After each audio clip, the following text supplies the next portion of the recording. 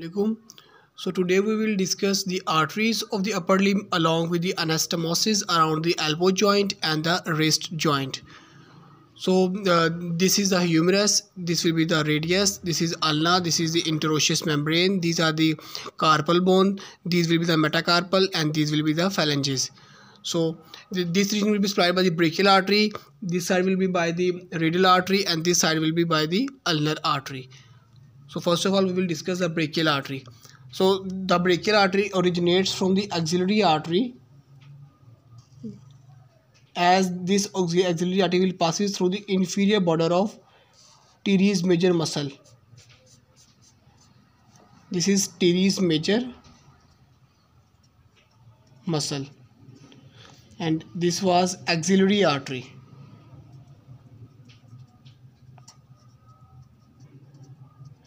And as it passes to this point, it will change into the brachial artery. Now it is continuing at the brachial artery, and this brachial artery will continue till the cubital fossa, where it will divide. And at this cubital fossa, it will divide into the radial artery on this side and ulnar artery on this side.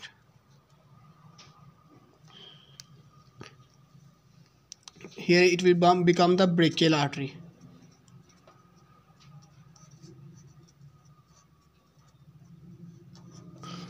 So now we will discuss the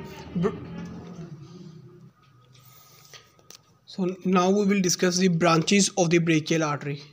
So the first branch it will give, which will be the profunda brachii. This profunda brachii, this will originate and then it will move posterior to this bone, humerus. It will originate and it will move posterior to. So now I am showing it as a posterior, okay. It will move posterolaterally, means posteriorly, and then it will move on the laterally. Posterolaterally to move inferiorly, and then it will divide into two branches. The radial collateral and the middle collateral. Then the second branch which the brachial artery will give is the nutrient foramen to the nutrient foramen. Here will be the nutrient foramen in the middle of the medial surface, and it will give the branch to the nutrient foramen that will supply the inside of this bone. Then the third branch will be the superior ulnar collateral. It will be this branch, and then it will give the inferior ulnar collateral branch. So these are the branches of the brachial artery. We will first label them and then we will continue to next. This was profunda brachii.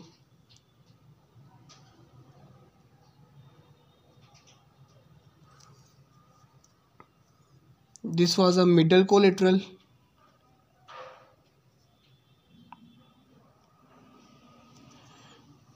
And this was radial collateral. Similarly, this was superior ulnar collateral.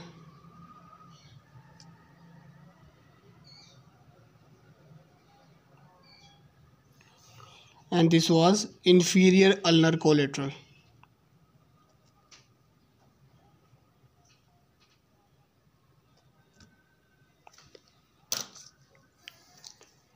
Now these arteries, this will be the radial artery, it will move inferiorly like this, and this ulnar artery will also move inferiorly like this. This was the radial artery, and this was ulnar artery. So now we will first complete this anastomosis around the elbow joint. So the ulnar artery, the first branch of ulnar artery will be the common interosseous branch. This is what? This is the common interosseous branch. And this common interosseous branch, it will then divide into the anterior interosseous and the posterior interosseous. The posterior interosseous which will move posterior to the interosseous membrane, and this will be the anterior interosseous that will move anterior to the interosseous membrane. Okay. And then it will give posterior ulnar recurrent and the anterior ulnar recurrent. The anterior ulnar recurrent, it will anastomose with the inferior ulnar collateral anterior to the medial malleolus, and this will be posterior ulnar recurrent. Okay, it will anastomose with the superior ulnar collateral branch. Here the radial artery will give the radial recurrent, which will anastomose with the radial collateral, and then this posterior interosseous, it will give the recurrent interosseous branch. This will be the recurrent interosseous one that will anastomose with the middle collateral. So now we will label these first. This was posterior recurrent,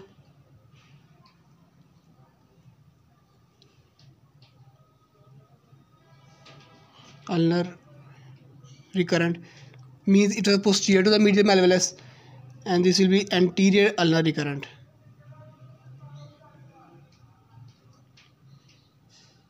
It was anterior to the medial malleolus. Similarly, this was the recurrent interosseous,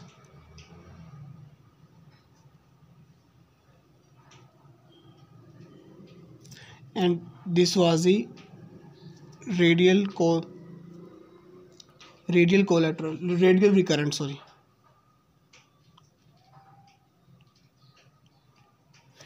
Recurrent, and this it was giving the common interosseous,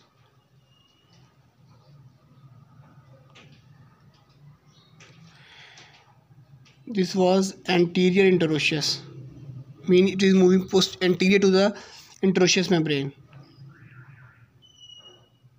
and which is moving posteriorly, it will be posterior interosseous.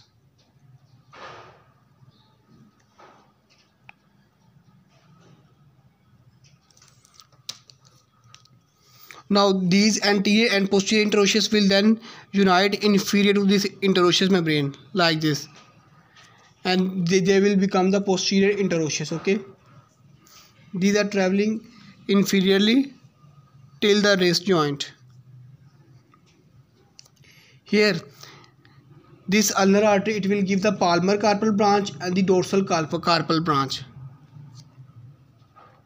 This will be the palmar carpal branch, and this will be the dorsal carpal branch. Similarly, this the interosseous, the posterior and the interosseous membrane, they will also participate anastomose with this dorsal carpal branch, and the dorsal carpal branch will also come from the radial artery like this, and these three will anastomose.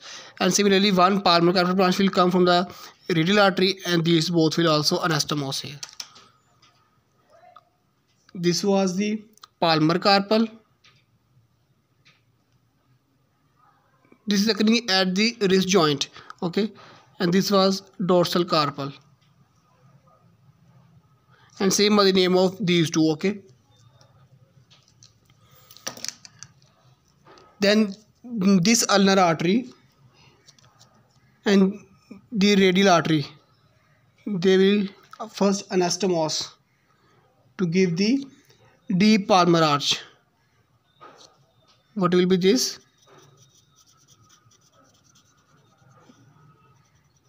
This is deep palmar arch, and ulnar artery will itself then form the superficial palmar arch. There are two arches here like this.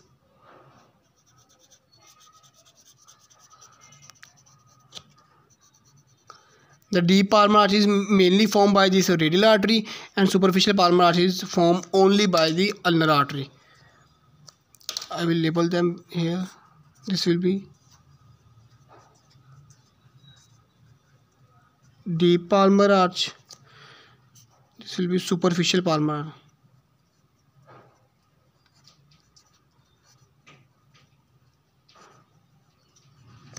Now first we will discuss the branches of the superficial palmar arch of the which is formed by the ulnar artery.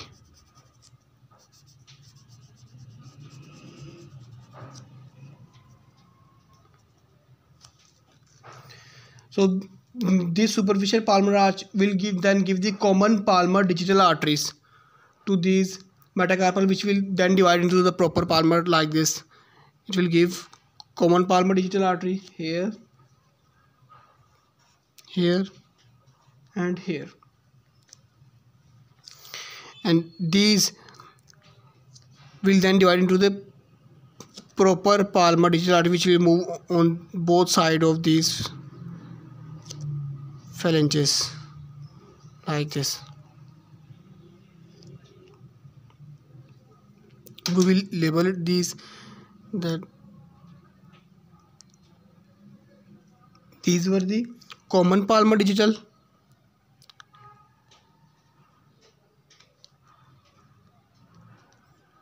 arteries, and these were all the proper palmar digital.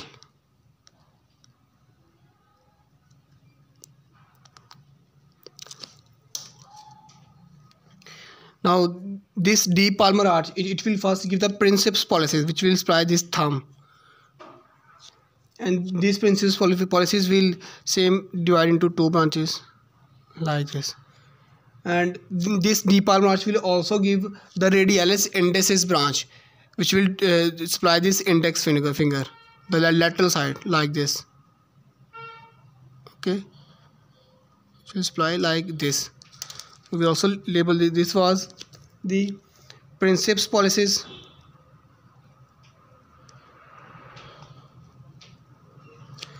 and this was radialis indicis.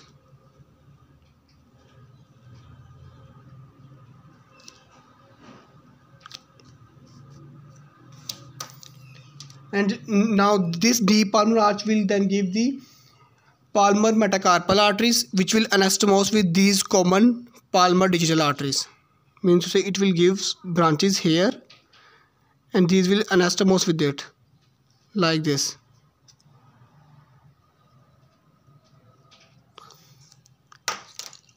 I will make a star, then I will write the name on this side.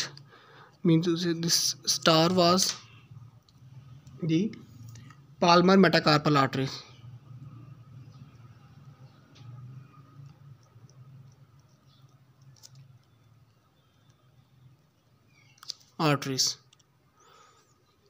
Means to say that it will give three palmar metacarpal arteries, this deep palmar arch which will anastomose with these common palmar digital arteries. So this is whole the blood supply of the upper limb.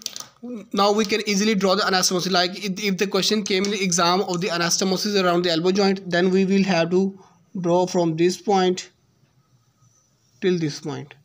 We will have to draw this. And if the question came about the anastomosis on the wrist joint, then we will draw from this to this.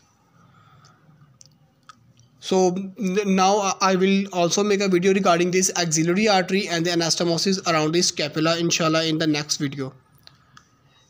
Thank you.